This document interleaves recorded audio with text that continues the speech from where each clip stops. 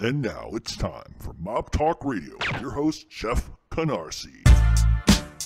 Yo, Lord Willin, Jeff Canarsie, Mob Talk Radio. Check it out. Yo, we stay quiet like Russell Buffalino when things will get ugly like Pesci's death in Casino.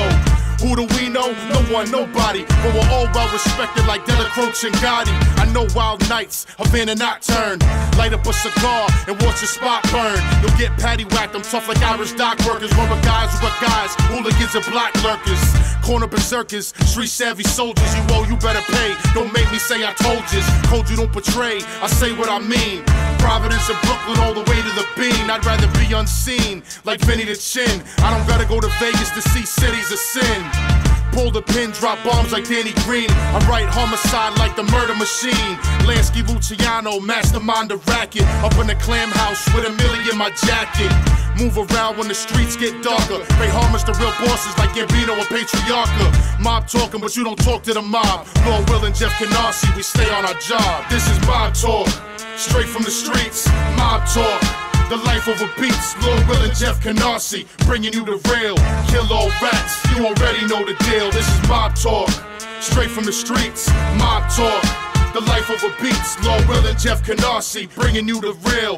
Kill all rats, you already know the deal.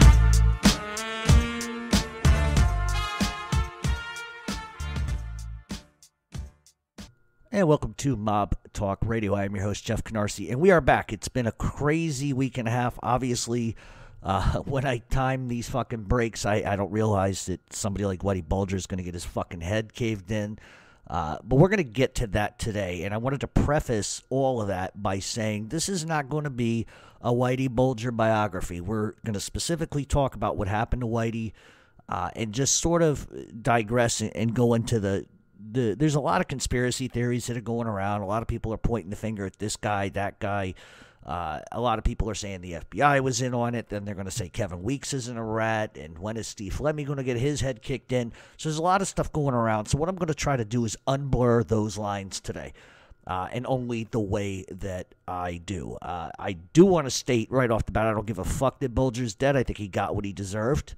And I'm just going to leave it there with that. Now, excuse me. The other thing, obviously we did take a week off, and I was at the fight. And let me tell you this about John Gotti III. This kid's going to be a star. Seeing it on, seeing replays of the prior two fights do not give what this kid can do justice. He's insanely tough. He's incredibly quick. And that kid's going to be something in MMA. Let me tell you, absolutely. And this isn't me just being jaded because I'm a fan or I have friends or whatever. This is legitimately the kid. The kid is a tough kid. And as his career sort of moves forwards, we're going to definitely keep a sharp eye on that. But you can tell, and this is something I want to hit home for those that weren't there. And there were a lot of you that did come out, and I'll get sort of to that in a minute. But I wanted to be really clear. John Gotti III, it's very apparent to me that this kid not only has his grandfather's heart, but he has his father's heart. And this is a kid that's going to do things. You can just tell there's certain fighters, and I know MMA is mixed martial arts and all of that, but I've been watching fighting my whole life, be it boxing, be it other things like that. And every once in a while, somebody comes along, and you can see something in them that just tells you they're going to be at the very top of what they do. And this kid's got all the markings of it. I know a lot of people are going to say that the last name recognition and all of that. But I think, and I don't know John Gotti III, obviously I don't know him at all. But I think it is safe to say that this kid is driven. He has got that Gotti thing. And I don't know how I can really parlay that or explain it on the radio to you. It's something you have to see for yourself. John Gotti Sr. was I'm trying to find the right words to say it, but everything that you think about him as far as swagger and everything about his personality, when he walks in the room, everybody is on attention and they're looking at him. It's like a star-like kind of quality to it, and that's the only way I can kind of get it across. But this is a Gotti trait. This isn't just something that John Gotti Sr. had. Peter Gotti has it. John Gotti Jr. has it. John Gotti III has it. It's a Gotti trait. How they carry themselves and how it sort of manifests in a way. They have a way of, especially John Gotti Jr., has a way of, when he speaks to you, making you feel like you're the most important person in the room. Fuck everybody else. I'm talking to you. Peter, I met Peter for the first time at the fight. He's a great guy, very, very nice. And I think that there is a serious line that is blurred between what people think in these sickening chat rooms and what people say. If you have never, ever, ever, ever met John Gotti Jr., if you've never met Peter Gotti, or even Angel Gotti for that matter, you just don't understand. You can go by what the press says, you can go by what rats say, but the truth is they're very, very warm, loving, family-oriented, highly respectful people.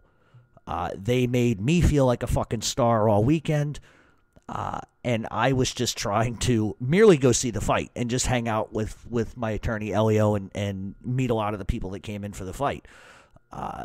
And so one of the things I wanted to kind of say, and I don't want to like keep going back and forth on it, but John Gotti III as a fighter is going to be a star. He's very humble. He's very dedicated. He's very driven.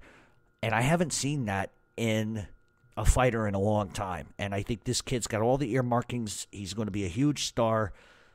And I can't wait to see what he does next. I believe his next fight, I don't know when the date will be, but I'm hearing it's going to be in New York. So not everybody will have to travel to Rhode Island to do it. But I wanted to talk about Rhode Island for just a quick second. While I was there, I met a lot of people that listen to my radio show. People I don't even honestly fucking know. Came up to me, bought me drinks. Eric, you bought me too many drinks that night. Eric was buying drinks for everybody. He's a great guy. He came in for the fight. I met a lot of guys from Springfield. The guy that did the intro to my rap song, Chris, was there. Got to sit down and talk with him and hang out for a while. All good people. But one of the things that I found that was truly interesting was sitting in, I think we were in the second row, ringside. John Gotti Jr. continuously, prior to his son fighting, kept coming over to make sure that everybody there had what they wanted. Do you need anything? Can I get you anything? Everybody comfortable? This is a guy whose kid is about to fight, and I'm sure that's not an easy thing as a parent to deal with. Your kid's about to fight. You know, he's got a million things he's worried about, but his focus was on making sure that everybody was happy. And that's like, I cannot say enough about how that makes you sort of feel, because he put whatever stress or whatever nervousness he had on the table over here. Let me deal with them, make sure everybody's happy and content. If they need anything, I'll take care of it. He just knows how to take care of people. He was very generous with his time. Very generous with his time with me, and I had a great time. It was a lot of fun. Now, as far as a lot of people coming up to me at the fight, I didn't know who half these fucking people were.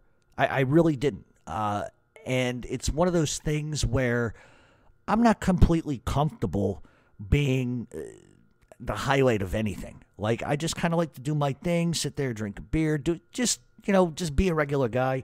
But I wasn't really able to be a regular guy. There was a lot of people that came up, wanted photos, wanted all this and that.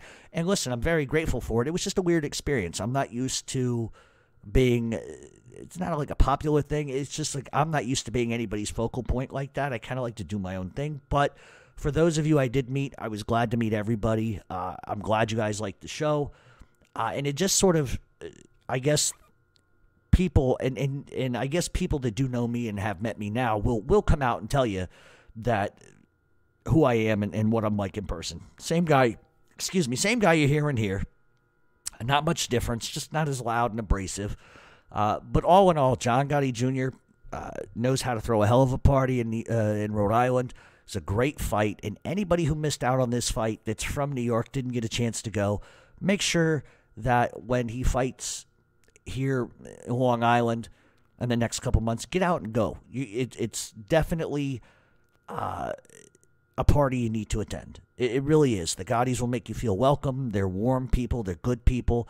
And that's the misnomer that I think the public doesn't get, because not everybody gets an opportunity to be John Jr.'s friend. Not everybody gets an opportunity to have a conversation with him.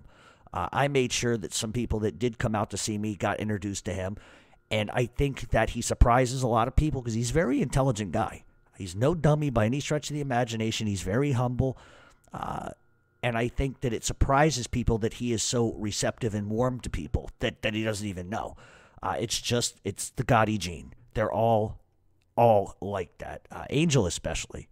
I can't say enough good about her. But Peter is the same way, very warm.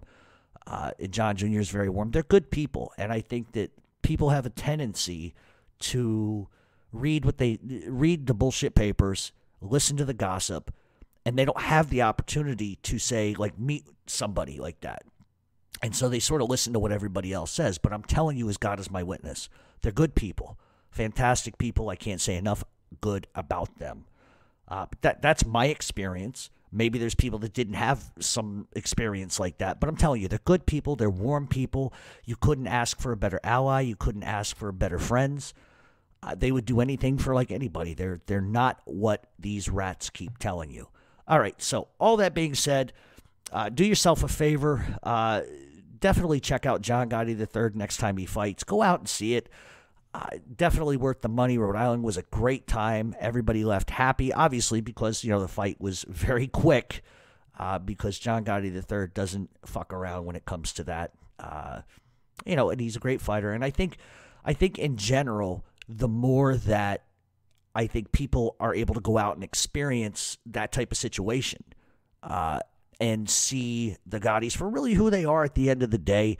And not what the press says, you're going to be very surprised. I know that a lot of people that did come out, mainly because, they wanted to see the fight, but they wanted to meet me and all of that, they were very surprised that John, specifically John, was so friendly and warm to people he didn't even know. But this, like I told you, this is the Gotti gene. This is who they are. This isn't like some figmented fucking reality or some figmented drama I'm making up to you. I'm telling you, literally from my heart, these are good people. And I would not be around people if they weren't good. That's the bottom line. That's the way it's always been. So people don't have to listen to me. They can, be decisive and make their own decisions. But I have a duty to sort of implore people to stop listening to the nonsense, stop listening to the lies that are being told. If you don't know them, shut the fuck up. Because unless you know them, unless you've been around them, unless you've experienced a conversation with them, because everybody knows I'm very close with Angel. Very, very, very, very close. And so unless you know them, you really don't. You don't know what they're like. But I'm telling you, just stop with the nonsense. Stop listening to what people who have never met them, never been around them say. It's very easy to pick up an article and run your fucking yap about somebody and not know them. It's easy to do that. And I think the ones that do this definitely wouldn't have the courage to walk up to them and say half the shit they do. And that's just the reality. But they're great people. I had a great time. I was made to feel like I was part of the family. And I cannot say enough good about that. So when John Gotti III fights here in Long Island, everybody should come out, support him. Support the fighter. Support him as a kid who is going places. You don't have to be a Gotti fan. You could be an MMA fan. The kid's an incredible fighter, and I cannot wait to see what he does next. So, all that being said, I'm going to take a quick break. When we come back, we're going to get into the Q&A. And then after the Q&A, we're going to get into Bulger. But like I said, if you're expecting some sort of biography, it's not going to be that way. It's going to be very specific about what happened, and I'm going to, try to blur the lines a little bit for you to make it easier. Well, obviously, I'm not blurring the fucking lines, but I'm going to try to format it in a way that's sort of street so you can understand exactly why things like this happen and why we can't point the finger at the FBI, why we can't point the finger at all these ghosts in the closet. Because that's what people are doing. There's not a lot of reality in some of the conversations I'm seeing. And I'm going to get into some of the sick shit I have seen where people are upset that he got killed. And listen, live by the gun, die by the gun. That's how gangsters live. That's how they always will live. There is a silent justice in prison that goes on. Everybody knows that. I was completely amazed that a lot of people didn't know what a SLOC was. But anyway, we're going to take a break. When we come back, we're going to get into the Q&A, and then we will get into Bulger. And I think coming off the break, I'm going to talk about the new website. because there's something coming with that. So stay tuned. We will be right back. In my travels, I'm always looking for a clothing brand that I feel like represents me. Anybody can go to a store and buy a t-shirt with a gimmick, but if you believe in 3 core values like I do, loyalty, honor, and respect, then look no further than Omerta Brand Clothing. You can catch them at omertamia.com, OMERTAMIA.com, with locations in Europe, California, Boston, Brooklyn, Florida, Pennsylvania, and Washington. They have a great clothing line with hats, shirts, sweatshirts, keychains, anything you might need, stickers. You want the rats to stop snitching? Go right out and get yourself a sticker. But if you want to live your life by the gentleman's code, look no further than Omerta Brand Clothing. And welcome back to Mob Talk Radio. We are going to get into the Q&A, but before I do that, I wanted to kind of talk about the webpage for a minute. Obviously, I don't want to get into like my battle with YouTube right now. There's a battle going on YouTube, and I'm fed up with fucking YouTube.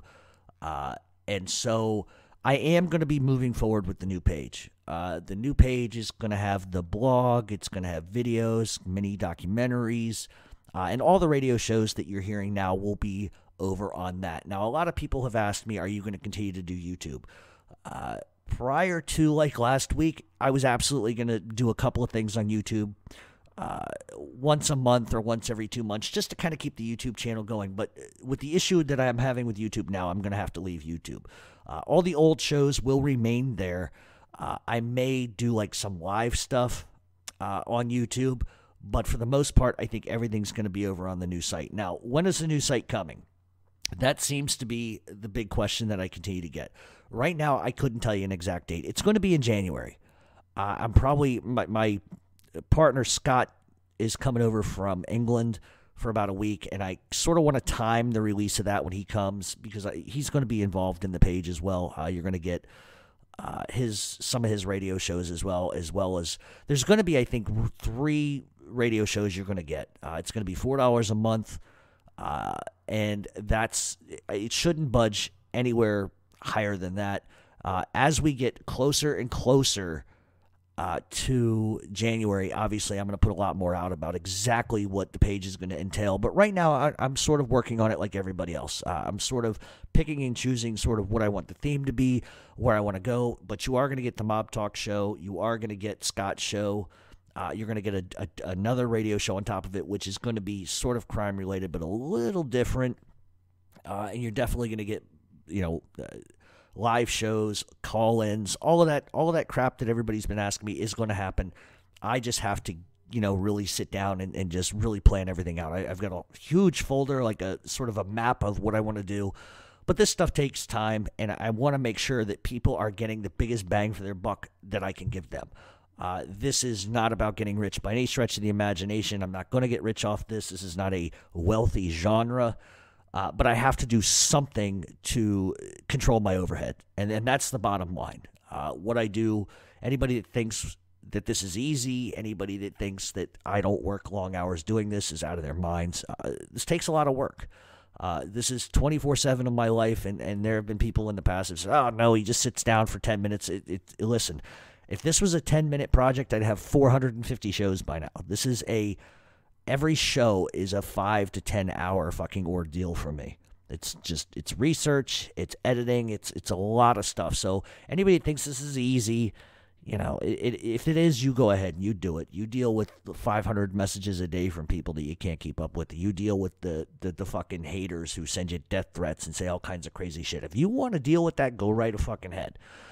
But all that being said, that's sort of where we're going to head with that. But as we get closer to, like, I'd say the middle of December, I'm going to start releasing a little bit more just so people can understand what exactly we're going to be doing and more. And as we get further down the line, we'll talk more about the Flanagans, my TV show, which will be in production in the spring in Boston and in Providence. I don't want to go into all of that right now. That's going to be a whole entire sort of show in and of itself. I'm going to have somebody on the radio show that is involved in the project and will have a lot more to say than I will about it. And I think that would be a pretty entertaining show in and of itself. Okay, so we got a lot of questions, obviously. Per the usual, I cannot answer every single question, and I do appreciate the fact that everybody, takes time to send me messages and wants to have questions answered. And I get a lot of the same questions all the time, but I still will answer them as much as I can. And if I didn't get to your question, it's simply because your question involves way too much information, and I try to make everything as in depth as I can, but I can't spend 10 minutes on each question. Otherwise, we're never going to get to the fucking point. So all that, we're going to begin with the Q&A. The first question I got was, who was more Cosa Nostra, John Gotti or Nino Gaggi? John Gotti. Listen, John Gotti wore, regardless of what you think about John Gotti Sr., a lot of people have a lot of different opinions, but the one thing you can't take away from the guy was he was straight street gangster. They don't make him like that anymore. It's a rare quality to have. I think both Nino and John Gotti were both gangsters. They both wore it incredibly well. Maybe John Gotti gets it because he's a little more prolific.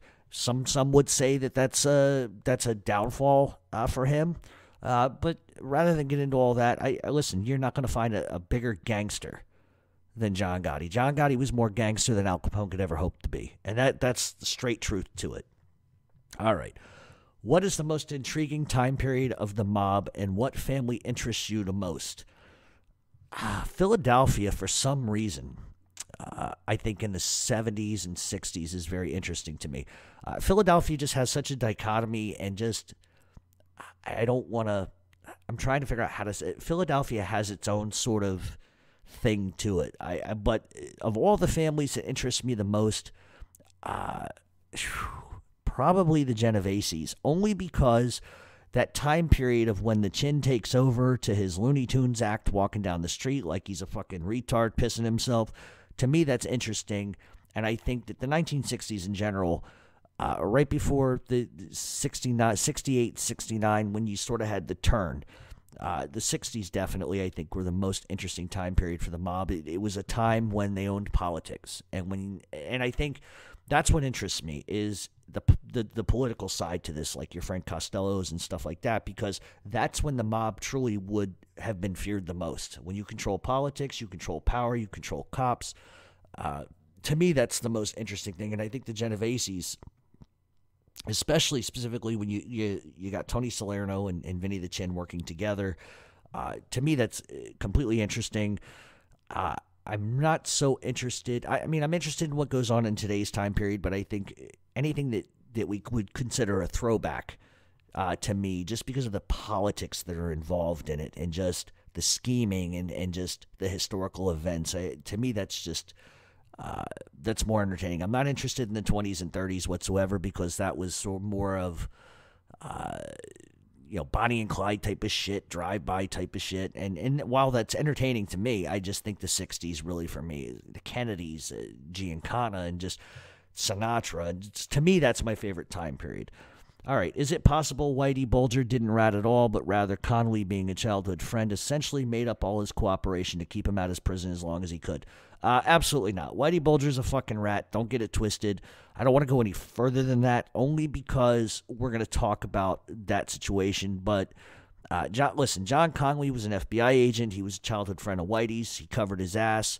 Just looking at the 302s in and of themselves, the FBI should have been tipped off way prior that John Connolly was way in over his head, because 302s, listen, are not like three sentences. 302s are hundreds of pages of debriefings and criminal acts that are highly detailed.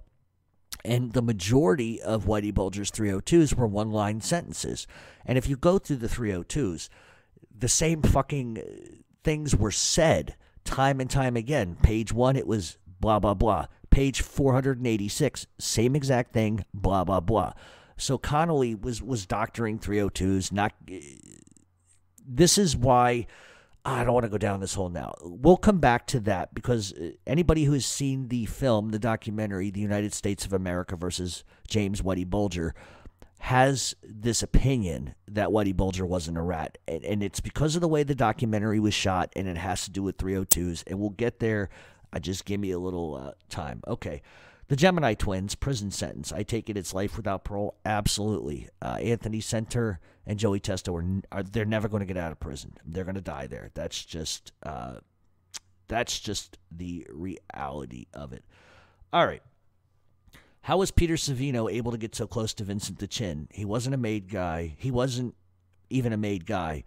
Then when Gaspipe repeatedly tells him he was a cooperator, he refused to believe it. Any thoughts?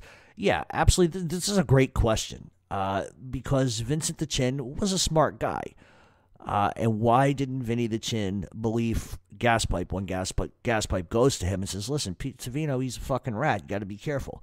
And I think the reason why Vinny the Chin probably didn't listen to it was because Gaspipe was a loose fucking cannon. You got to remember, Gaspipe and the Mafia cops, everything Gaspipe he didn't think shit through. He fucking reacted most of his life when it came to stuff.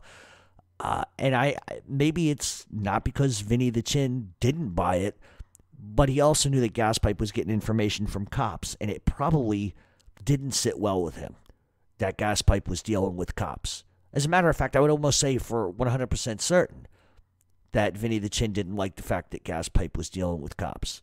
You know, there's a long-standing rule that ex-cops couldn't be in the Mafia. We've seen this before in Philadelphia with Ron Previty, that fat fuck. People were asking me to do the Ron Previty voice, so I think that's all you're going to get for today. Joey Merlino, I'm a fat pig. I can't swallow. I'm still bookmaking in South Philly. That's how he talked, so I told everybody I would do it, so there you go. You get your Ron Previty for today. I look like Jabba the fucking Hutt and George Anastasia. All right. All that being said, if you look at Philadelphia in that time period, they allowed Ron Previty to get involved, which was a bad mistake. He was a bad cop, and ultimately he was a fucking fat rat. So I think any time that you allow that was the mob rule. Ex-cops weren't allowed to be involved. And you see as a result what has happened over time with situations like that. And so that's why I think Vinny the Chin probably realistically just didn't want any sort of like involvement in the whole thing. And that's probably why he didn't believe that.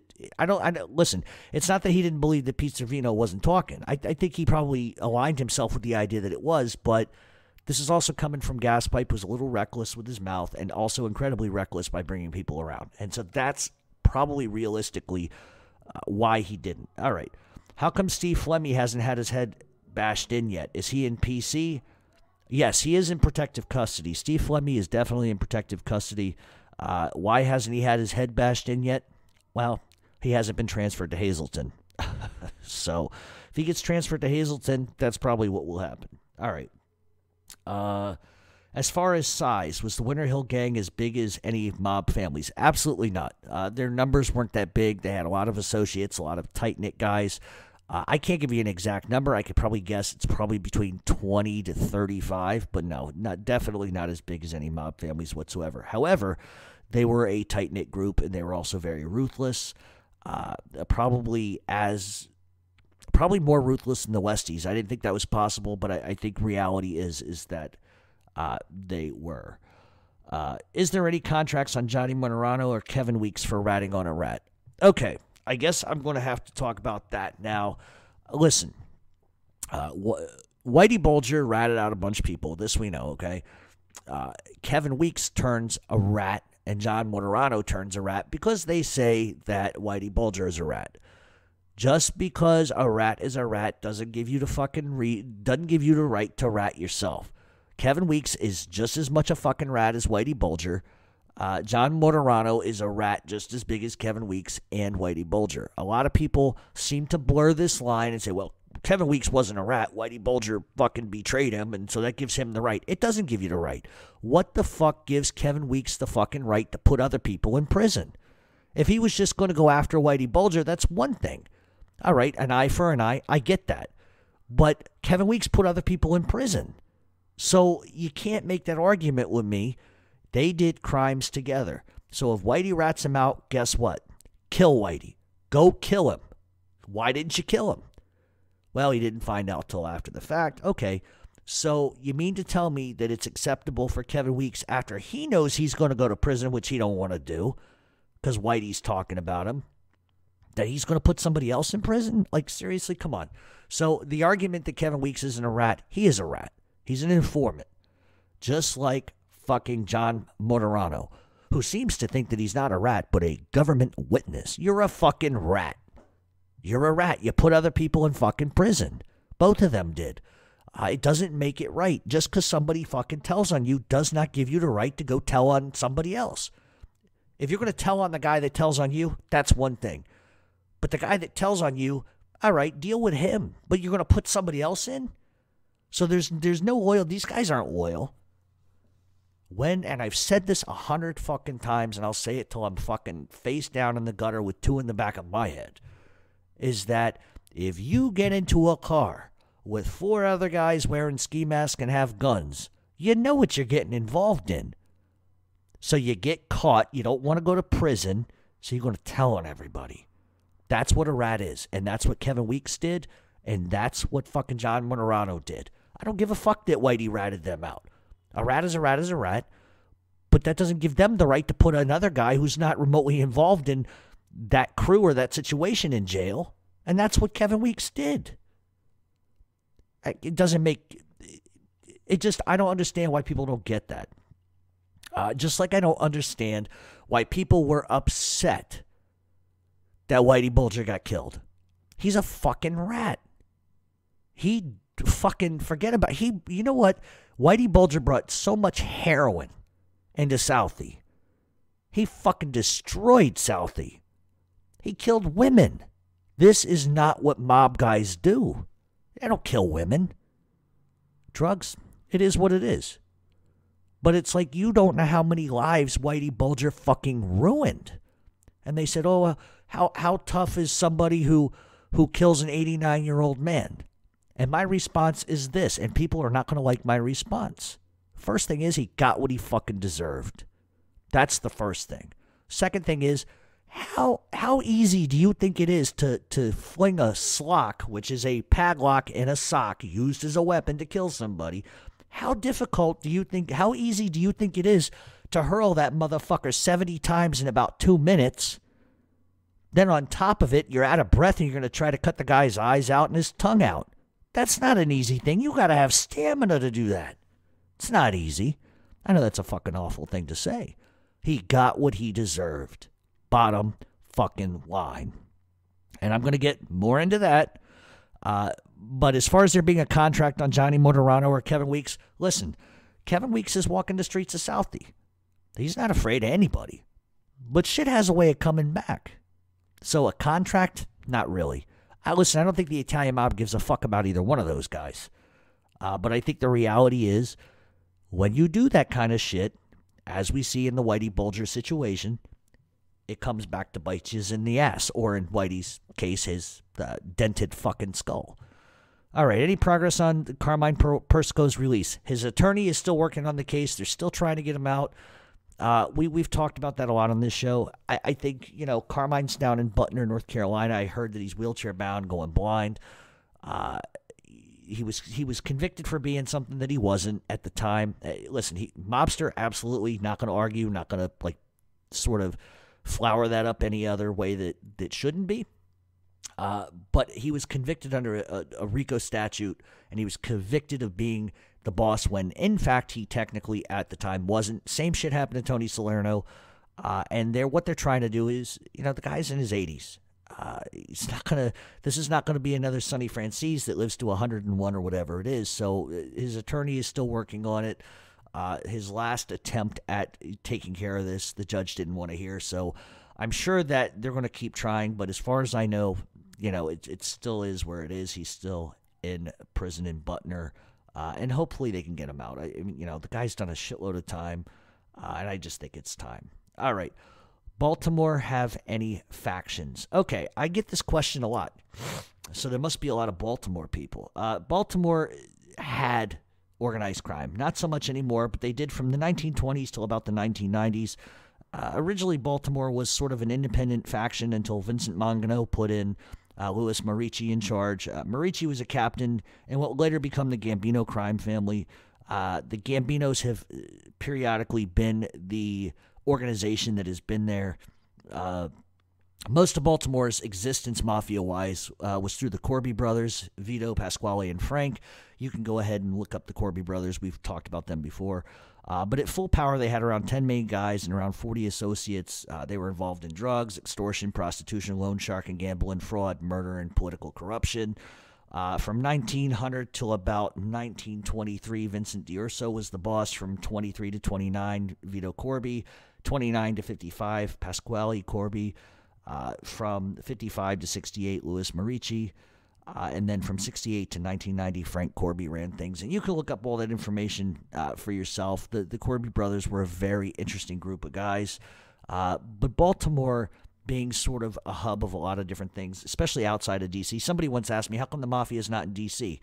And I say, with the NSA, the CIA, the FBI being there, are you fucking out of your mind? That's like, just, doesn't make any sense. It's not to say that I know that there's a lot of Greek mafia there in D.C., especially in Alexandria area.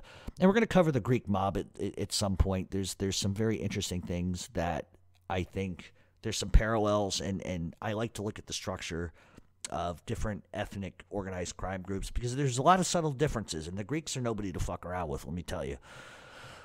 But as far as Baltimore goes, that's pretty much it. Frank Corby, look up the Corby brothers. But the Gambinos have always sort of been the faction that was there. Okay. Jewish organized crime in Baltimore. Little Melvin Williams was supposed to be connected with a guy in Lansky's organization. Is that true? And any information? Absolutely true. Melvin Williams, if you don't know who he was a drug trafficker in West Baltimore, and he sort of comes to infamy in the 1960s in Baltimore prior to becoming a huge narcotics trafficker. He was a pool hall hustler, a dice game guy, a policy guy as far as the numbers racket. He was involved, like I said, with the numbers racket. And he learned that business from a guy named Julius Salisbury, who was born in Norfolk, Virginia. His family relocated to Baltimore. He was a Jewish gangster, but not in the terms of Lucky or Meyer Lansky. He was not a violent guy whatsoever. He was a policy guy, and he was a gambling guru. And that's really the partnership sort of came in because Julius Salisbury would actually pay Williams to drive to New York City, to Brooklyn specifically, to drop off percentages of Salisbury's numbers racket. Once a week it would go to the Gambino crime family, and Williams would drop off the payoff.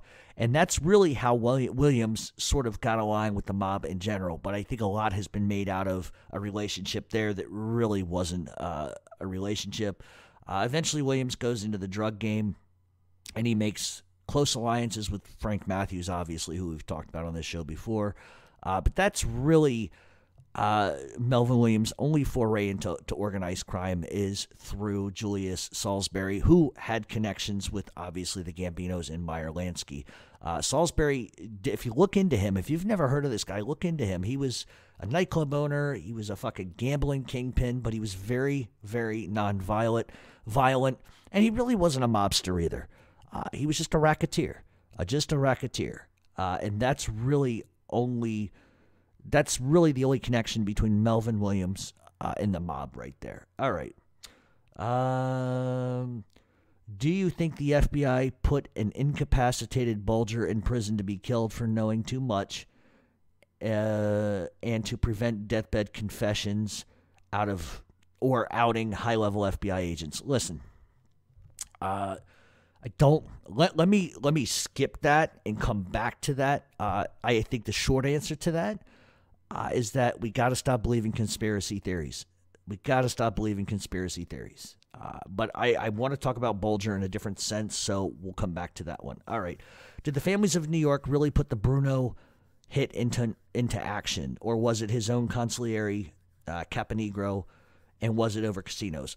This seems to be a question I get a lot. We've talked about it a lot. I think that people seem to forget. First of all, we got to talk about Angelo Bruno in a sense. Angelo Bruno had this thing where he didn't want anybody selling drugs. He didn't want his guys selling drugs or getting into the drug game. However, he allowed, in his territory, Gambinos to do it. And that's a big problem. And they were Carlo Gambino's cousins, Rosario Gambino specifically. If you're going to tell your guys, You can't sell drugs. You can't make money off of drugs. But then you allow another crime family to come into your fucking turf to make money, and you're going to take a kickback from it. That's a very hypocritical thing to do. You can't fucking tell your guys, you're going to starve, but I'm going to let another family come in here and sell drugs. Under Bruno, his guys were starving. Anthony Caponegro wanted things for himself. And the way that this sort of, and I don't want to get down a rabbit trail, but the Genoveses, Vinny the Chin, specifically, I'm not going to say completely, but Vinny the Chin had more to do with that than anybody's ever going to know. And I've talked about it at length and how it all went down. You can't tell me for 1 second John Stanfield wasn't in on that. He was sitting in the goddamn car when Bruno gets hit and not a scratch. Listen, that's a hit that goes down that everybody dies in the car. The fact that Stanfield wasn't even touched tells me he was in on it, knew it was going to happen. The reason why it happened has a lot to do with Atlantic City. The reason why it happened has a lot to do with money. Guys were starving. Guys wanted to sell drugs. Guys wanted to make huge profits, and Bruno wasn't going to allow them to do that. But then he was going to allow the Gambinos to do what they wanted in his own territory, and it sort of became a kill or be killed type of situation. Guys wanted to fucking earn. I mean, let's pretend for a second that you're a street guy. You're trying to make ends meet the best way you know how. The quickest way to make money is drugs. That's reality. The biggest bang for your buck, a lot of money involved. And the guy that runs the family is going to tell you, you can't earn. You can't earn that way. But then he's on the side going to take profits from another family, and they're going to sell drugs in your area. It didn't sit well with anybody. It didn't sit well with anybody. And ultimately, Caponegro goes to move on him. And he did it thinking that he had permission to do it because he was lied to. He was lied to. Excuse me. He was lied to. He was led to believe it was acceptable. He goes and he does it. Then he is fucking gets the shock of his fucking life when he goes to New York and he's told, I never gave you permission to do that, when he was. And he's executed as a result. And that was a setup by Funzi Thierry that goes back years. They had a beef for years over rackets and other things. And ultimately, it would pave the way for Nicky Scarfo, which was a fucking epic mistake. But I have always believed, and I will always believe, that the Chin didn't orchestrate it, but he didn't exactly go, no, don't do that. It's sort of like off the cuff. Go ahead and do it, because there was money involved. And I think that the reality is that the Bruno hit was put in motion by New York, but when it came down to the ramifications, that's why they immediately kill Caponegro. Nope, eye for an eye. He shouldn't have done that. We didn't say he could do that. We're going to kill him. Because there was a huge argument where Caponegro says, listen, you okayed this. You told me it was all right. I never said nothing. So there you go. It was just a setup. It was just a setup. And then Funzi Thierry goes right into fucking Caponegro's territory and takes rackets back. So it was a money grab. But Bruno got hit really because of money at the end of the day. And I'm not trying to say anything nasty or derogatory about Angelo Bruno. But the fact is, if you pinch the quarter till the eagle screams, eventually somebody's going to use a fucking hammer, and that's the reality of it. That's the reality of it. Set up from beginning to end. All right. Do you have any information about the couple that they did 2 movies about robbed the mob? Was there really a couple that robbed mob social clubs in the early 90s? Absolutely. And I could tell you some personal stories. I don't know who. I never knew Tommy Uva, but I have heard some crazy fucking stories from people that did know him and did grow up with him. And Tommy Uva was a fucking nutcase from childhood to his early 20s until they were both killed. What it was Rosemary and Tommy Uva together. First of all, they were drug addicts. You have to understand that. So a lot of these robberies that they did, and it wasn't just mob social clubs. They robbed banks as well. They would do this because they needed to get their fucking fix. And what they ended up doing was robbing mob social clubs that were gambling and et cetera. They'd walk in with a machine gun. They'd take all the fucking money. And like I said, they were drug addicts. Tommy himself was a fucking psychopath from like the age of fucking 10. He was in trouble with the law his entire life. Guys that grew up with him that I've had the pleasure of sitting down and talking to have told me some of the most disturbing fucking stories about this guy, Tommy. He was a fucking mob fan. He wanted to be a gangster as a kid.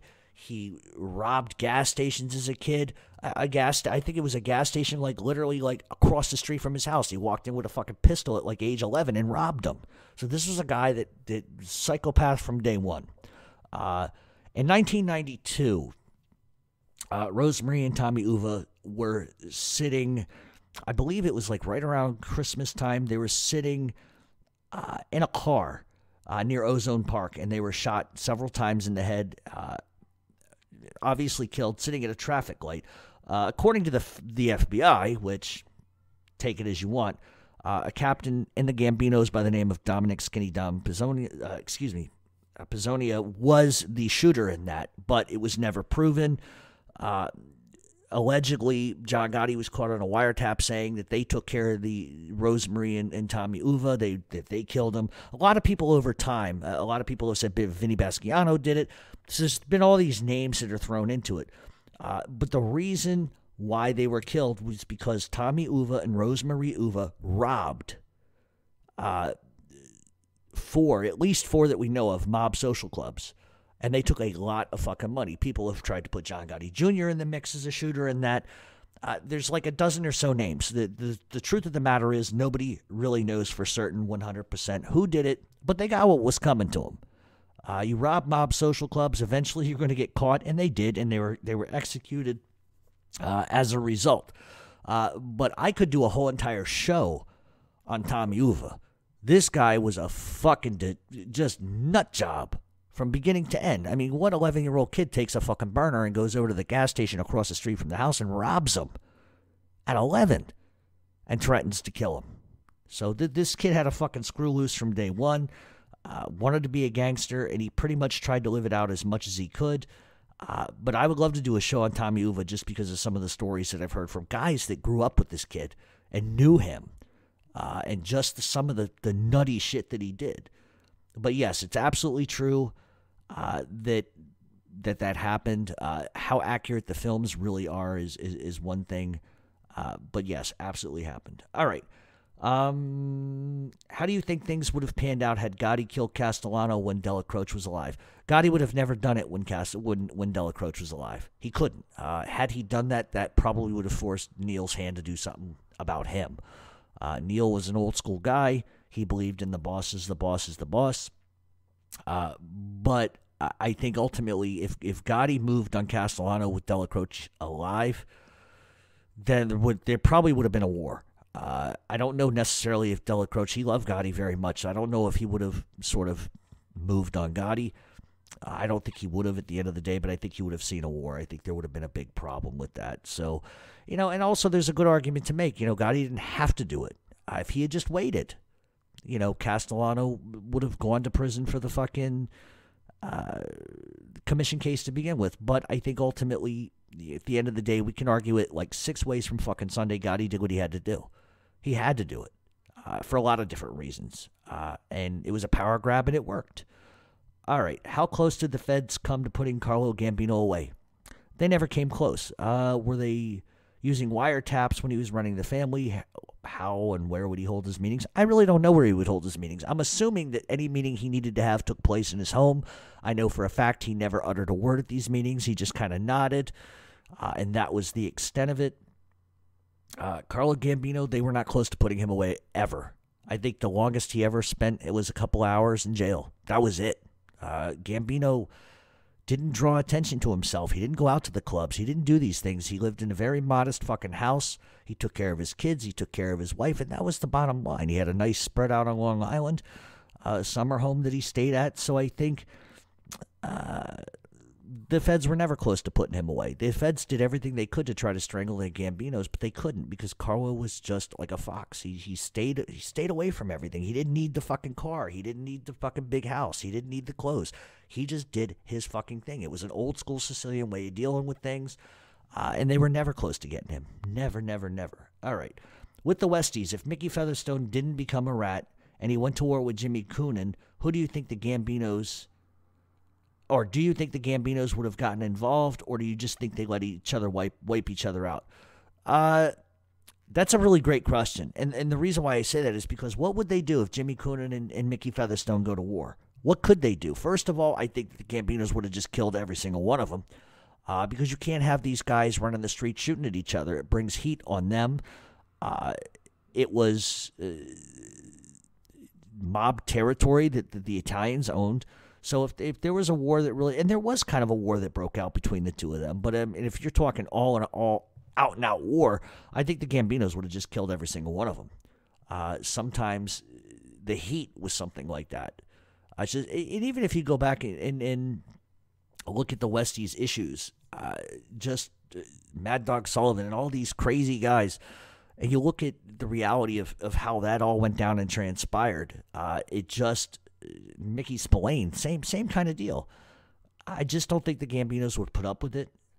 I don't think that they would pick one side or the other. I just don't think business-wise it makes sense for them to do that, and I think less is more.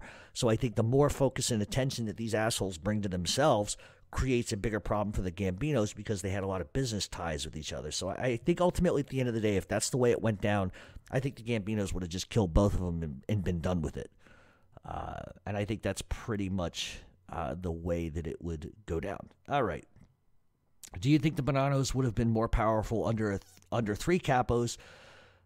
Say Sonny Red, Dominic Trinchera, Giacone versus Rusty Rastelli, Joe Massino, and Sonny Black. So I guess the question is, do I think one group of three would be more powerful under another group of three?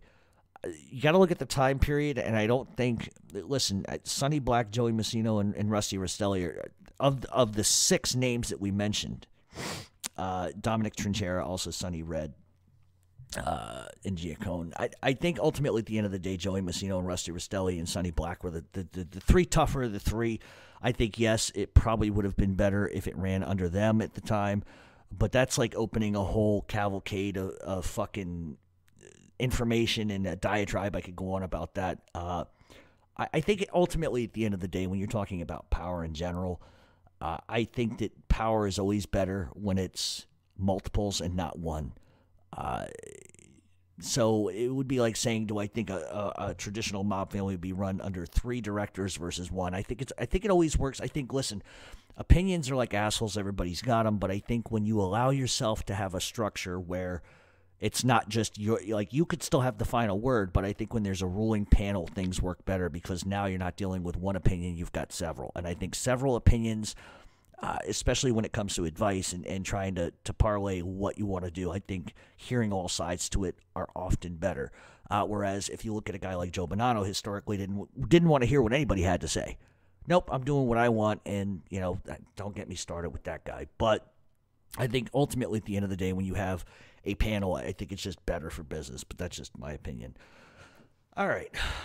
What is the future of La Cosa Nostra? With many aging gangsters, the books at some point are going to have to open again. Where do you see Cosa Nostra in the next 10 to 15 years? Same place it is now. I think one of the unique things that is going on traditionally now is a lot of mob families are going sort of a back turn. And when I say a back turn, meaning specifically with the Gambinos, I think with the Sicilian faction, it's sort of like dropping back in time. It's very interesting to see it happen. Today's gangster, and really you look at the dichotomy of different like crime families, like the Lucchese's, the Bonanos. You look at how those factions dress, and it's so completely different. The Gambinos are T-shirts and jeans, very casual wear. The Bonanos are T-shirts and jeans, very casual wear. The Lucchese's are tracksuits and gold necklaces. There is like it's hard to explain. If you're not in the city and you're not familiar with seeing it, you probably wouldn't recognize it at first. But I think the reality is that when I say they're taking a back turn, is the Sicilians have this unique way of just not saying shit, being very to themselves, not being out in the open publicly. They hide, so to speak. And when I say hide, I don't mean that in a negative way. What I mean is that the days of the street corner social clubs are gone. There are some left, but it's not like it was in 1960, 1970, or even in 1980 for that matter. They have gone underground. There is, I guess, for those that have seen like the Goodfellas, you know, when fucking Tootie is going from A to B to use a payphone and then going and delivering a message. That's sort of the way it's gone back. There's this sort of regression to go back with what worked in the old days. And that is the biggest thing that I'm saying is they're sort of taking a step back. They're not throwing huge mob parties where everybody attends. They're all not meeting in one place. It's very secretive, and it's like it's a throwback to the glory days. And I think a lot of crime families are starting to do that. Almost everybody is using a front boss system now, which used to be just the Genoveses. They were really the only ones that did it. They invented it. But you're seeing all mob families do this now. So there's a very much insulation, and there's a lot of protection on what they do. And you're still going to see rats. You're still going to see indictments. That's never going to change. But you're never going to eradicate Cosa Nostra either. You're never going to get rid of it. People that said, specifically on some of these old mob documentaries, the mob is done. The mob isn't fucking done. I think the fact that there were two fucking mob hits in less than fucking 3 weeks or a month apart here, that should tell you something. Things are reverting back to the old ways. And I think that's fantastic. I think that as surveillance techniques change and wiretap laws and all this nonsense, you have to sort of evolve with that, and the mob is evolving very quickly with it. I also think that the mob sort of was given sort of a pass in terms of 9/11. When 9/11 happened, the focal point was terrorists and all of this stuff that was going on, and it gave the mob a chance to kind of catch its breath and rebuild, and that's exactly what's happened. Listen, the numbers, just take the numbers in Philadelphia, for example. They're Scarfo-era numbers at this point, from what I have heard.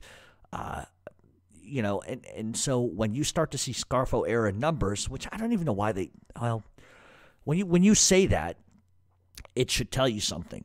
But see, the problem is once your numbers reach a certain point, now you catch the eye of the FBI again, and it all goes rolling downhill again. And that's what's going to happen. But you're never going to get rid of the mafia, and I don't think it's going to change a whole lot from 10 to 15 years. But what I'm seeing now in the streets is a revert back to the old days. The guys aren't using their cell phones in clubs. They're leaving the cell phones in the car, and they're doing their thing. So they're reverting and going back to what worked to begin with. And what works is don't be seen and don't be heard. You do those two things, don't be seen and don't be heard, you're not going to prison. And that's the reality. And if the mob can have that mindset and say, okay, obviously with surveillance techniques and everything that they got going on now, if they can sort of take a step back in time, not go to the clubs, not buy the fucking Maserati, not buy the fucking $3 million house, and just live sort of a shadow lifestyle, which sucks. I mean, who wants to live that way? But if you do it that way, you use burner phones, you do these things, you don't end up, 1, on a fucking wiretap, 2, if you don't speak to people you don't know, you can't get indicted for shit that a rat wants to say. The problem is it's laziness, and I'll be honest, and I'm not like poking a hole in a gangster. I'm not doing it.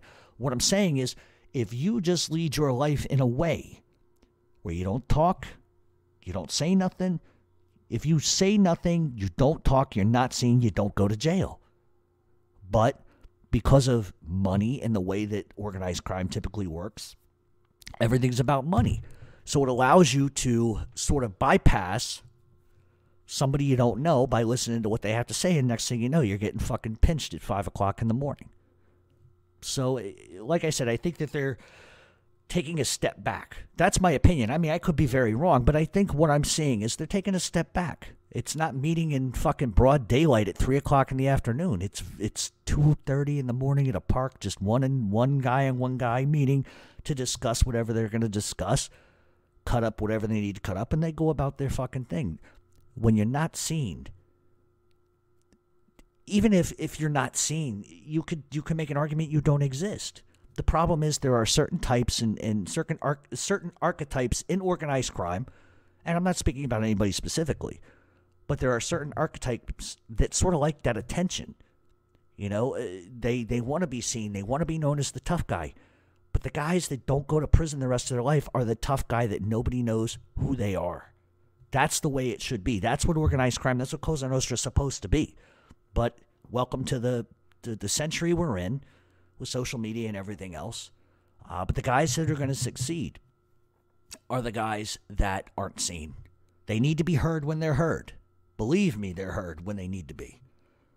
But the guys that seek the fucking attention and the affection of other people like that because it does something for their ego is the wrong thing. And that's just the way it is, you know. So yeah, there's a big revert coming, and I think that 10 to 15 years, I don't think you're going to see much change. They're gonna be involved in typically more scams than you could ever believe. I mean, come on, a lot of people couldn't believe that they were involved in stock fraud. Listen, if there's a way to make $1, they're going to make it. So I think that as technology changes, they're going to evolve as well. Sorry, I went on a rabbit trail with that. Okay. Do you think Sammy Gravano will meet the same fate as Whitey Bulger? God, I hope so. You want to talk Christmas time in fucking New York 24/7? Sammy Gravano gets anything like Whitey gets. There's going to be a celebration in New York, let me tell you. That guy's a prick. Bald-headed, ugly fucking prick. And I know who asked this question. I think it was Joy Faraci, whose brother was killed by Sammy Gravano. Alan Kaiser, young kid, shot for no fucking reason, left for dead on the side of the road. For no fucking reason. Mistaken identity. You don't hear Karen Gravano talk about that. You don't hear Sammy the Bull talk about that. They're just scumbags. The whole family is nothing but trash and garbage. So let's hope that he does meet the same fate as Whitey Bulger. That would be fantastic. That would make my fucking year. All right. Why did New York allow Mickey Cohen to take over Los Angeles after Benny Siegel was killed?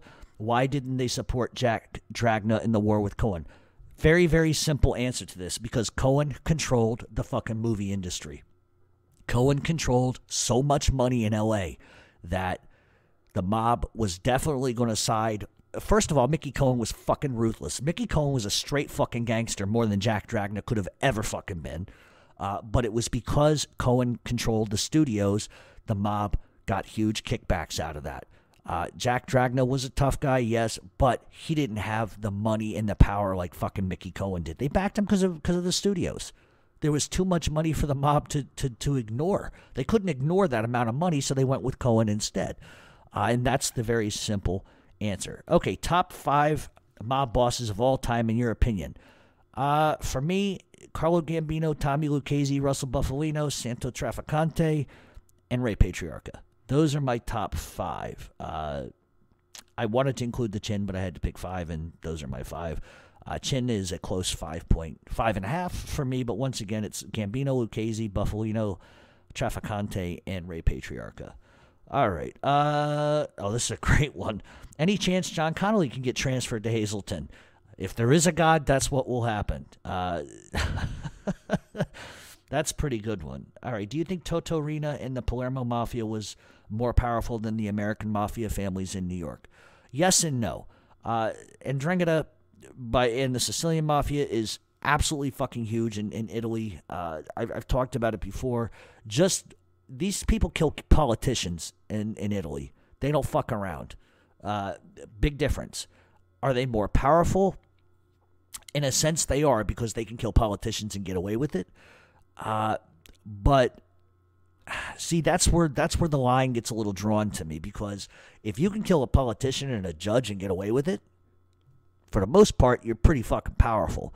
The numbers, just Ndrangheta and just Camorra and all these other groups over there, worldwide, they're just not there. They're in Germany, France, Spain, fucking Afghanistan, the Arab Emirates. They're everywhere.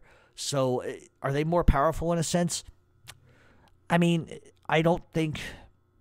see, that's a real tough question, because they almost, in a sense, they are. In a sense, they are. They're more powerful from the fact that they could take out police and politicians and not fucking lose an ounce of sleep over it.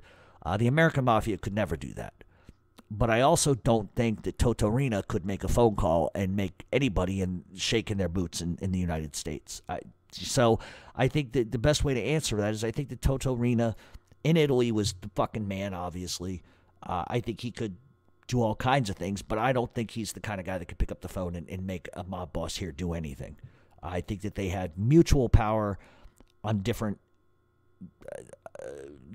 planes of existence. But I think ultimately, at the end of the day, if you could have a fucking cop or a politician fucking whacked and just laugh about it and not worry about it, that makes you pretty tough and strong. All right. Of all of the American mafia guys that are alive today, who would you say is the most respected? Probably Sonny Francis, because this guy's 101 fucking years old. Is a fucking legend in the streets. I don't think anybody, even at 101, would talk nonsense to that guy.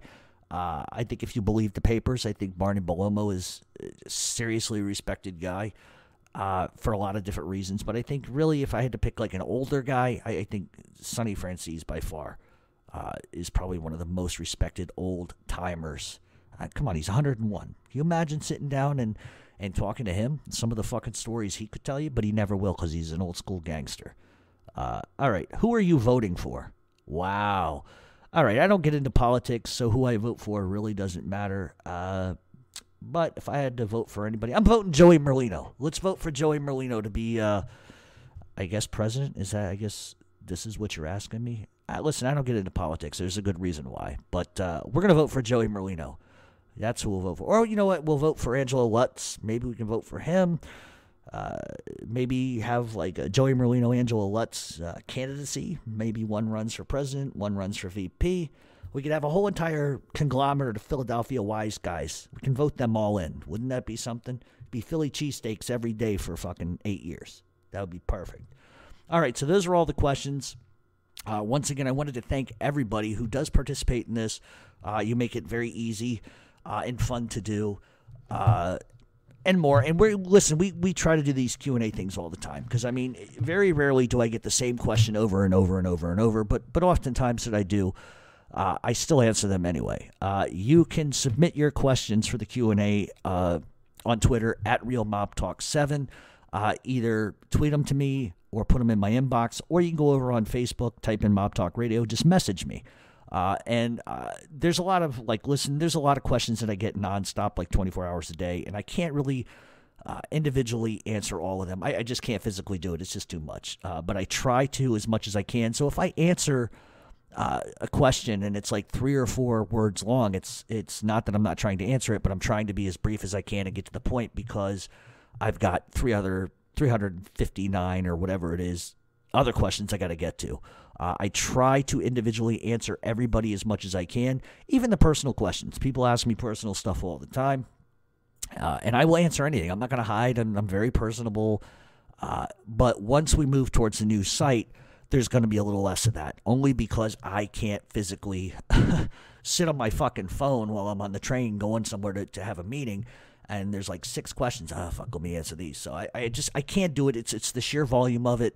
But what we're going to start doing is live Q&As. Those are going to be kind of fun, and we're sort of trying to figure out how we're going to do that as we speak. I'm going to try to do them when Scott comes over to this country in January. We're going to do like a live Q&A. We're going to do live hangout stuff too.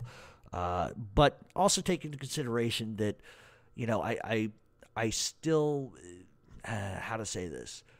There are certain things that I can't answer. And the reason being is because I may know somebody you're talking about, and I'm not going to, put their name out there. I'm not going to put their business out there. That's not what I do. There have been people that have messaged me about an infamous rat. I can't legally answer those questions, so I won't. And that's just the reality of it. But here's what we're going to do. Give us a like. Give us a subscribe. Follow us on YouTube. Mob Talk Radio, tons of videos and stuff out there. Follow us on Twitter. Even if you hate us, go ahead and follow us anyway. That way you can follow me and send you death threats and etc. We're going to take a break, and when we come back, we are going to talk, not in depth, but we're going to talk about what happened to Whitey Bulger, why it happened, not necessarily who did it, because I don't want to make that the focal point, because I do have a big biographical show that's coming out on him, and that'll probably be in the next 3 weeks. It's going to be huge, like a 2.5-hour show. But I just wanted to talk about Whitey Bulger and what happened and sort of dispel some of the rumors. So stay tuned right here on Mob Talk Radio. We'll be back, and we will wrap it up with some Whitey Bulger news. Stay tuned. In my travels, I'm always looking for a clothing brand that I feel like represents me. Anybody can go to a store and buy a t-shirt with a gimmick, but if you believe in 3 core values like I do, loyalty, honor, and respect, then look no further than Omerta Brand Clothing. You can catch them at omertamia.com, OMERTA MIA.com, with locations in Europe, California, Boston, Brooklyn, Florida, Pennsylvania, and Washington. They have a great clothing line with hats, shirts, sweatshirts, keychains, anything you might need, stickers. You want the rats to stop snitching? Go right out and get yourself a sticker. But if you want to live your life by the gentleman's code, look no further than Omerta Brand Clothing. And welcome back to Mob Talk Radio. We are going to now talk about Whitey Bulger and what happened to him. In case you don't know, Whitey Bulger was transferred from prison in Florida to Hazelton, West Virginia, which is no fucking joke. For some reason, he was put in general population, and he was pretty much slocked to death by 3 inmates, 2 of which have ties to Springfield and to the mob. One was a former mob hitman, and that's pretty much the way it rolls. One of the things that people are talking about, and they have some validity when they bring this up, is how is it that somebody that is a top informant like Whitey Bulger, how is it that this guy was killed and nobody knew what was going on? In that little spectrum, there is a lot of validity in people saying there's no way that prison guards didn't know what was going on. There's no way that somebody didn't know something. And I agree with that. I think the people that are saying the FBI wanted him dead and that's why they did this, that's nonsense. I don't buy into that. Especially, the reason why is there's a million other ways they could have gotten Whitey Bulger. They didn't have to do it that way if the FBI was in some sort of collusion act to kill Bulger. The bigger question here, I think, that people need to ask is why the fuck Whitey Bulger was put in general population. And that's what leads people to blaming the FBI. A lot of people dropped the ball for a lot of different reasons. Now, why was he transferred to begin with? Well, one, he was repeatedly jerking off in front of other inmates. He threatened a nurse at the Florida prison, so he was in the hole a lot there. He was also snitching on the other inmates there, and they were going to move him to a medical facility. What they did was they moved him to Oklahoma. He got some medical treatment. He was cleared to go, and then they sent him to Hazelton. The question that I would have is, why do you send somebody like Whitey Bulger into Hazelton? They offered him protective custody. He refused it. And so he was in Gen Pop when he got attacked and was killed. A lot of people have said to me, well, how is it that people even knew he was there? He had only been there 24 hours. Very simple. In the prison system, and this is the way it works for pedophiles, wife beaters, and rapists, when you arrive in prison, if you're that type of person, if you're a rat, a wife beater, a wife murderer, etc., pedophile, what happens is the hacks, the guards, basically have your jacket. They know what you're accused of, what you're convicted of. They have details of that. And really, when you get into prison, they got to figure out where they're going to segregate you, what wing you're going to be on, because they don't want to put you with these types of people, those types of people. They look at your tattoos to see if you're a gang affiliate, who you're affiliate of, and then they try to put you in a section so that there won't be a problem. In this specific case, I believe that the guards are the ones who pretty much put it out in the yard that Whitey Bulger was coming. They knew Whitey Bulger was coming before Whitey Bulger knew he was coming. That's the truth. That's what I honestly believe. Whether or not the guards turned a blind eye, I think it's highly suspect, only because look at the situation. Whitey Bulger's 89, wheelchair bound, sitting in his fucking cell. 3 guys, mob guys, go in to the cell for like 2.5 minutes, come out, then they wrap Whitey in the bed and just leave him there.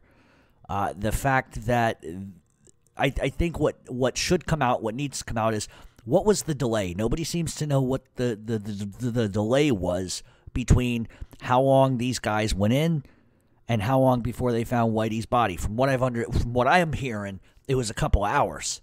And I just don't understand how a couple hours goes by and you kind of just don't notice nothing.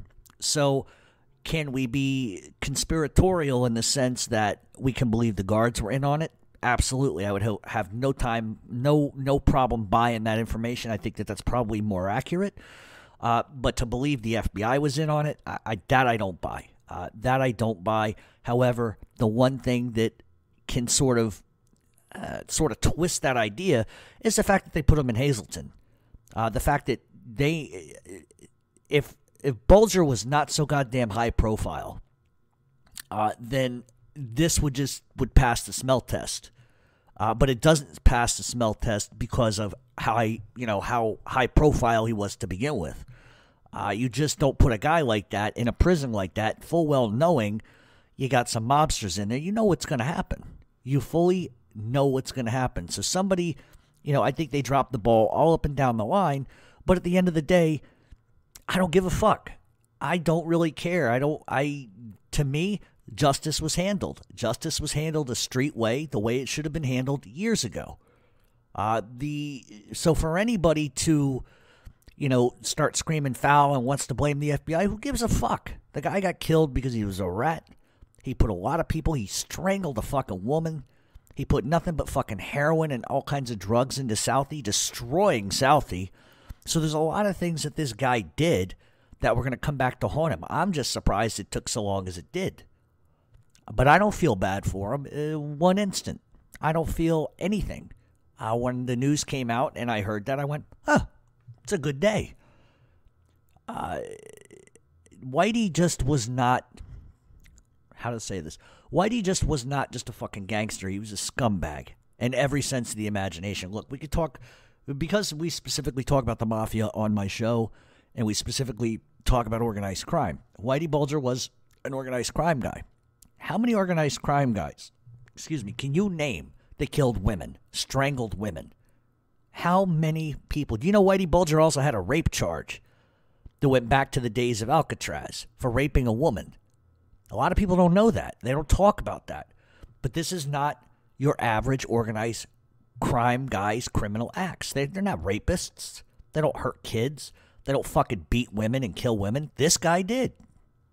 So he had what was coming to him. And one of the things that I saw online right after this happened was people repeatedly saying, I feel so bad. He's an 89-year-old man. How could anybody hurt an old man? And it's like, do you know who the fuck you're even talking about? It's like, it's the strangest thing, this social media bullshit. Everybody and their mother will fucking praise and be loyal and talk so good about rats. And they don't understand that these guys, whatever they've done in their criminal life is one thing, but then they tell on everybody else because they don't want to do time. Now, I said earlier that I was going to bring up the 302s and John Connolly, and that's very important because if you watch the film, The United States of America versus Whitey Bulger, it used to be on Netflix. I think you could probably catch it on YouTube now. There is I don't want to say valid, but there is an argument that Whitey Bulger essentially used John Connolly to keep him out on the streets. He fed John Connolly a bunch of shit, a bunch of garbage, a bunch of dirt. It never amounted to much. And that allowed Bulger to just keep being active and not go to jail. But my thing is like in all the years, Kevin Weeks, John Motorano, the Angiulo brothers, everybody that was around this guy, did they not start to wonder why Whitey wasn't arrested and half of them were? Did it ever cross their fucking minds? So where do I believe? Where do I stand with it? Where I stand with it is I think John Connolly was fucking complicit in murders. He was complicit in half the crimes Bulger did. He tipped Bulger off, which is why Bulger was able to flee the country so quick. John Connolly is a fucking criminal. I don't think for 1 second that Whitey didn't rat people out. The difference is, and it's not even a difference, Whitey just didn't testify. Whitey didn't testify, but he provided information for 40 fucking years. We're not talking about 1, 2 things. We're talking about a lifetime of ratting people out, putting charges on them. And in turn, what he got, his reward, was free reign to murder, to sell drugs, and to do whatever he wanted. So for anybody to tell me that this guy was a fucking saint, that this guy is somebody who should be fucking revered, for somebody to tell me he ran the mafia in New England, you're out of your fucking mind. You're out of your fucking mind. Whitey Bulger got exactly what was coming to him, and I wish, this is an awful thing for me to say, and I'll take shit for it, but I don't care. I wish this happened to every single one of these motherfuckers that does this. Sammy Gravano, fucking John Vesey, fucking that fat fuck Ron Ron Previty, kill that fucker. He's dead now anyway, but kill that fucker too. John Motorano, put 2 in his head. Put 2 in Kevin Weeks' head. If you do that, I have said on this show repeatedly, and this is in terms of the street. This isn't a political statement. This is just in terms of the street. The minute the mob stopped killing people, they lost power. The minute you lose politics and you lose the fear or the threat of fear, you lose it. Because then nobody's going to fear you. So what you have in a situation like this is Bulger finally gets his. Sammy Gravano needs to get his next. Stevie Flemmi. All these fucking jerk-offs. If the mob does that and they kill these guys, all of a sudden you're going to see a lot of different things change. Because now it's not, well, we may beat you up. Now it's, we will fucking kill you. And that's the way it was since the beginning of time with the mafia. But the minute you lose that violent edge, or the minute that a guy knows, all right, they may beat me up, but they won't kill me. Nobody kills anybody anymore. The minute that you lose that power over somebody, then what's the ramifications if somebody doesn't want to pay the vig? He gets beat up. Okay. Then the guy just runs to the cops anyway and tells. So I think the theory here, in terms of Whitey Bulger, is that he was a rat. That's guaranteed. But if you watch that show, The United States of America versus Whitey Bulger, it's filmed in a way that throws caution to the wind, and it sort of makes you think outside the box of, gee, maybe Whitey wasn't a rat. But the reality is he was. He was an absolute rat. His 302s were definitely highly suspect. And that's the other thing that the FBI should have caught on to very quickly.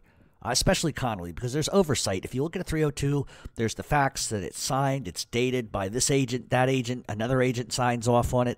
You look at these things, it's one fucking sentence about a crime. That doesn't even make any sense. So what I think happened was, I think Bulger at some point, stopped saying shit about people, for the most part. I mean, he was still ratting, but I don't think it was as significant as, say, his early years. And I think what Connolly was doing was fudging the 302s, making shit up so that Whitey could stay out on the streets and continue to do what he was doing. So realistically speaking, that is what happened in a large part of this. But you can't take, the last 10 years or the last 8 years that he was an active informant and sort of say, well, he really wasn't saying that much, so you can't make that argument, because for the other 34 years, he was ratting out guys left and right. This guy got away with like murders in broad daylight. So for anybody that says to me, Whitey Bulger, and there was one guy that was on over on Mob Talk on Facebook. Oh, Whitey Bulger was never a rat. Like, are you okay? Fine. You want to sit there and just keep screaming he wasn't a rat? Okay. He murdered a woman. He raped a woman. What do you have to say to that? And they say nothing after that. This guy was a fucking animal. He got what was coming to him. And that's the end of it. This is what should happen. And I know that there are people that aren't going to align with me on that, and people that aren't going to agree with that statement. But he got what was coming to him. You can only do so much shit before karma comes back and spits in your face. And in this case, he was slocked 70 fucking times in like 2 minutes. Eyes cut out, tongue cut out, whatever the fuck. He got what was coming to him. He's left a bloody fucking mess. And that's it. And that's it. That's what happens to people that do this. People forget all the shit he did to other people. Street shit is street shit. When you kill a woman, that's a whole another fucking thing. That's that's not mafia. That's just not the way things operate.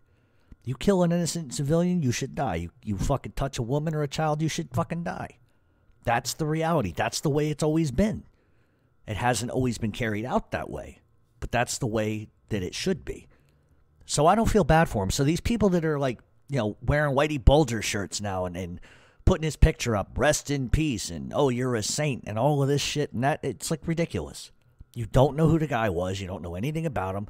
You just read your press clippings. You think because, there's a name and a face, he was this super, super, super tough guy. And he was in his young days. But the reality is he was a rat. So anybody that comes at me and makes the argument that he wasn't an informant, you don't know what you're talking about. And in fact, I think it was Howie Carr that wrote a book on Whitey Bulger. You should read that book. Or check out Howie Carr. He's a journalist and a radio guy in Boston. And he really hates Whitey Bulger. But then there's the question of, Kevin Weeks. And I talked about it a little bit. Listen, I can't make it any more clear. When you get into a criminal conspiracy, whatever it is, if 5 of your friends decide they're going to rob a bank and you go along for the ride, everybody gets caught, you don't want to do time, so you snitch on them. That's a rat. In Kevin Weeks' case, Whitey Bulger, to my knowledge, Whitey Bulger really didn't say a whole lot about Kevin Weeks. Kevin Weeks got caught, not just because of Whitey Bulger, but for a lot of other reasons. Wasn't just Bulger, look at the fucking Frank Salemi, for Christ's sakes, Stevie Flemmi. All of these guys are rats. Every single one of them. They all flipped on each other. And so in Kevin Weeks' case, he doesn't get a pass. Why would he get a pass? Because he got ratted on. Well, he tattled on me first, so it makes it right. It doesn't make it right. Nobody put a gun to Kevin Weeks' head or John Martorano's head and made them do anything. They chose of their free will to do that shit. And then because they get in trouble, they're gonna turn around and do it too to other people. That's not right. That's my argument. So the people making the argument to me that Kevin Weeks isn't a rat, that's why I say he is. Two wrongs don't make a fucking right. Two wrongs don't make a fucking right. Kevin Weeks just didn't want to do prison time. That's what that is. Now, he can sit and do his little speech, and he can talk on interviews, and he can say, I would have never done this. Whitey broke my heart. He's a rat scumbag. Well, but so are you. You did the same thing. And I get it. Oh, I was going to get a life sentence, and it's bullshit. And that's exactly why he did it. Don't believe for a second it's because it's street justice. Street justice is getting a gun and blowing his head off. That's street justice. Street justice isn't tattling on somebody. That's all that is you're trying to minimize. You're trying to fucking minimize your punishment. That's all that's ever been about. Because you don't want to do jail time. That's why Kevin Weeks did it. It wasn't because the streets were no longer loyal to him. He didn't want to go to prison. Because guess what? You know how many people in the history of organized crime, have had somebody do that to them and they say nothing. They take their medicine like a man and they go to prison. And they say nothing. That's what a man does. That's what a man does. A man is not somebody who sits on a fucking stand and points the finger at somebody else because they don't want to do time. That's a gutless coward fucking move. And I'm sure some shithead is going to fucking give this to Kevin Weeks. And I'm sure he's going to have something to say. And he can say whatever he wants to me. But the reality is that I don't respect what he did. I would have respected him a lot more if he got a pistol and shot him. Because he was meeting with Whitey after all of this shit. He was meeting with Whitey for years after Whitey went on the lam. And it never passed Kevin Weeks' fucking mind that Whitey was talking. Guy never did time. He never got caught. Everybody else did it. And he doesn't. Either he knew Whitey was a fucking rat and did nothing about it, or he really truly didn't fucking know. But the reality is at some point you're in a huge crew and he's the guy that's the boss and everybody around you is getting arrested, but not him. It just doesn't make sense. And so for him to sort of get on his pulpit now and be like, oh, he stabbed me in the back. He broke my heart. So I did. No, you did what you did because you didn't want to do jail time. If he just came out and said, why, if he just came out publicly and said, I didn't want to do prison time. That's exactly why I did what I did. I might have a little more respect for him. He's still going to be a rat. But he can't even be honest about that. He tries to spin it into this whole, there was betrayal and Whitey fucking betrayed me and that's it. I said, that's it. That's enough. Blah, blah, blah, blah, blah. You had no problem killing guys on Whitey's orders. John Martorano had no problem killing fucking 14, 19, 20, however fucking many guys it was. And so the idea here that Kevin Weeks isn't a rat is bullshit to me. It just, I don't understand how they can sort of conceptualize this and put it in a framework of Kevin Weeks did nothing wrong. Because he did. John Martorano, he wouldn't even call himself a rat. I am a government, what did he say? I am a government witness. You're a fucking rat. You're a rat. They asked John Martorano, because he was longtime friends with Ed Bradley. They went to school together. high school together. And they asked Johnny Motorano, they says, do you have any regrets about killing 14 people? No. Just as simple as that. No. Would you do it again? Yeah. But yet he can't call himself a rat. Murder, and this is my thing. For all of you that are saying this stuff, he could kill like it was nothing. Not even a bother to him. But you can't call him a rat. He's a government witness. You're a fucking rat. Bottom line, they destroyed fucking Boston. They fucking destroyed Providence with their nonsense. And so here we are. Whitey Bulger's dead. They had a funeral the other day. He got a Catholic fucking funeral, which is disturbing. I'm Catholic myself, and I know there have been other gangsters that were not nearly as fucking disturbing as this guy who the church refused to give funeral services for. But that's probably because of his brother being a former, U.S. senator or whatever. That's probably it. But it's at the end of the day, I've said it a million times. If you live by a street code, the streets are either going to put you in prison or they're going to kill you. There isn't like this whole fantasy merry-go-round bullshit where you buy a fucking big house on the beach in L.A. and retire. It just doesn't happen. It just doesn't happen. In the old days, sure. There were several guys that were able to do this for 30 years and pretty much get away with it. But the reality is Whitey Bulger was an informant for almost 40 years, ratted on everybody, then Kevin Weeks rats on everybody, and they destroyed themselves. And so that's that. Silent justice. It's justice. Whether you like it or not, it's justice. And there was not a tear shed for Whitey Bulger in Boston. Not like the fucking alligator fucking tears that I'm seeing all over social media. Oh, poor Whitey. Fuck Whitey. Got what was coming to him. Got what was coming to him. So, this is what we're going to do moving forward. I think next week we're going to go back to a Q&A, obviously, and we're going to obviously have another topic. I think in 2 weeks we're going to do a whole entire 2.5-hour Whitey Bulger show. There will not be a Q&A with that. If it is a Q&A, it'll only be about Whitey Bulger, so it will be Whitey Bulger only questions.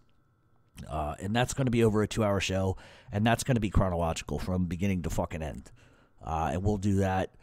And I think that's pretty much it. I wanted to thank for everybody for being patient the last week while I was in Rhode Island doing my thing. And hopefully moving forward, we can do a couple of different little things. And I think you guys are going to be excited and enjoy what we got in store. But it's just a matter of timing, and it's just a matter of getting it all together. But that, like I said, the closer we get to I'm eyeing December 15th sort of to start putting out exactly what this is all going to be, like a nice little package so people will understand what's going on. But as far as YouTube goes, I don't think I'm going to be on YouTube a lot longer past, January, like I said. Once we launch on the new site, all the old stuff will remain on YouTube. And a lot of people have told me, well, you're going to lose part of your base. I really don't give a shit. The point is that the crap that happened on YouTube, and I don't want to get involved in it and talk about it here. It's just not the platform for it. But there was some shady shit that went on. I think either Anastasia was involved or somebody else was involved. But let's just say that there's an argument over my radio show's name, Mob Talk Radio, which I have owned. Some shitbag pretty much laid claim to the name, and I think it's Anastasia. I can't prove it, but that's what I seem to think. And that's typically a cowardly fucking thing that him and that little cunt, fucking Dave Ratweiser, would do. But I can't prove it, but that's sort of where I think it's going. And that's fine. They're entitled to say that they own that name if they want, because they're garbage pails. Both of them, jerk-offs. So that's why I'm going to leave YouTube, because I'm just not going to... I'm not going to put up with that nonsense. I think it's ridiculous. I think what I do is very different than what they do. I mean, it's similar in a sense, but it's very different. But if they're going to be cowardly like that, and they're going to fucking lay claim to something that doesn't belong to them, then... it is what it is, and I'm not going to fight with them over it. It's just pointless. I got a different little surprise for that piece of shit Anastasia coming soon. But I guess all being said, once we open the new website, things will be a lot different. Total interaction. There's going to be so much going on this page. and people are messaging me daily saying, when can I join? When can I join? Well, it's not ready yet. So the closer we get, like I said, I think around December 15th and December 16th, I think we're going to sort of unleash what exactly this page is going to be. And those who want to join can absolutely join. Those who don't want to, I totally understand it and I can appreciate it. Thanks for at least riding it out this long with me. But I think that what we're going to do is going to rival anything you've ever seen Mafia coverage-wise from the angle that I take it. And I got a lot of good guests that are coming. But like I said, I want to hold them off until I have the site up and running because I think that that's giving people something. Anybody can write articles. Anybody can post radio shows. Not everybody can do that, but it's a fairly simple task that you could really do. But where we're taking this is going to be something like you've never seen. So just hang in there with me. For those that continue on, thank you. For those that don't, I appreciate you supporting me up to this point anyway. So all that being said, go over onto Twitter. Give us a follow at Real Mob Talk 7.